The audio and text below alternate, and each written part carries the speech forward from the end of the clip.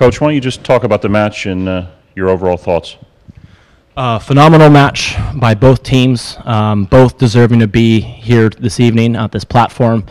My players just came out ready to play. We've been practicing for this moment for more than just a couple of days. This goes well beyond the selection show. This goes back to September, of all the sacrifices they had to make to be here. And man, super proud of not only how they are carrying themselves on the court, but just how they are continuing to even grow together even more so, which for us, we thought it couldn't get any more cohesive enough, but they're showing a type of chemistry on the court that's unique to the rest of the semifinal teams, as well as it's one that I think will only continue to grow as we get into this final. So ecstatic, of course, exhausted.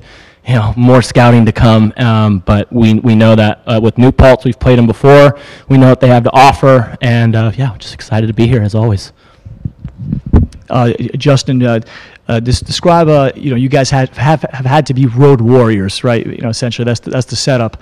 How does that prepare you guys for virtually any situation, different than, let's say, if you were an East Coast team or it was just a different setup? You guys have the most unique situation, and how does that impact things maybe on the floor?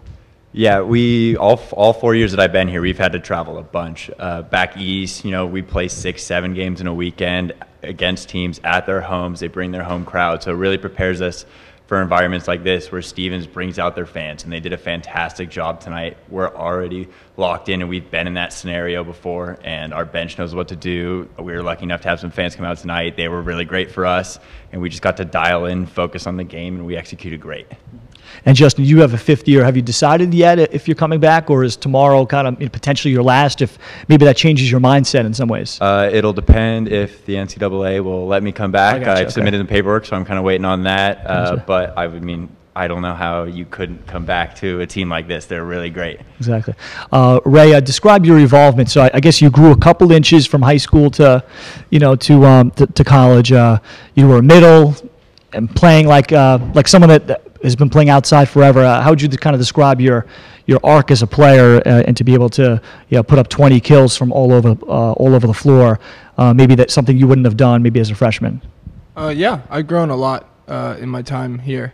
I was a middle since 9th grade when I started volleyball. And this year I've had to just put on different hats for what the team has needed.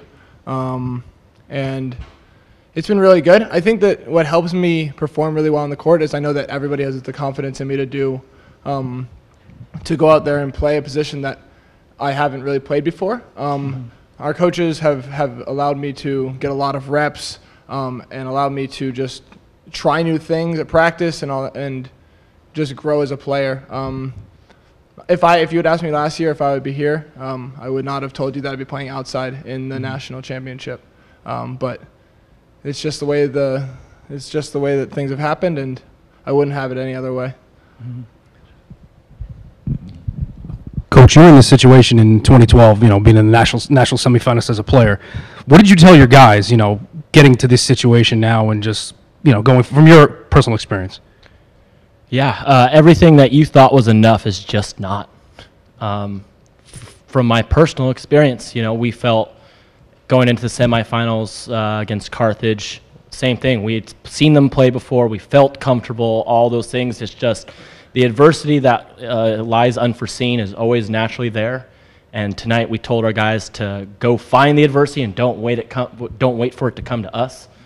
And, I really like that aggressive approach. These guys have instilled some of my philosophies now for 4 years. So the senior class is more taking charge of the mental game and how our resilience on the court, affects everyone on the bench. And so against a team like New Paltz, we know naturally a team that's putting up those kind of numbers are going to give us, a run for our money. But at the same time, if we continue to remind ourselves why we're playing this game and who got us here to this point, we ultimately just find ourselves right back to square one where we were in September. And playing to our strength, I think it just kind of finds that right now we are peaking at the right moment, as we've talked about in previous press conferences.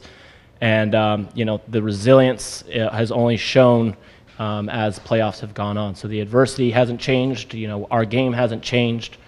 just our mental fortitude has just continued to sharpen. And this is a question for both of the guys. I mean, the 5-set here against Kane, you know, you guys played like you had nothing to lose. Same thing again tonight. I mean, how do you just stay focused and just block everything out? Our coaches for sure definitely do a great job giving us a scouting report. So we have something to really focus on during the game. Every play, every ball we see, we know what we're focusing on and we have a directive. And I think that's something that's really great to have.